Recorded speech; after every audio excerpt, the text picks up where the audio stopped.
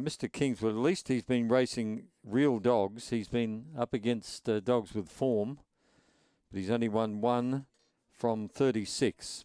All set now. The green light is on at Angle Park. The favourite in the pink, Corborn Roxy. Lights on. They're racing, and in the middle of the track, Mr. Kingswood was brilliantly away and leads by 2 or 3 lengths. In second place, Gypsy by Design. On the inside there is Pretoria Sun. Back behind them, Edie Finner and Corborn Roxy starting to work its way through the field. And last of all is Unrestricted Lad on the home turn. And Mr. Kingswood is well clear. Come home, Stewie. He wins by 2 lengths. Second was Gypsy by Design. Corborn Roxy flew at the end for third. Then Edie Finneran. Further back, Pretoria Sun, and Unrestricted Lad was last to finish.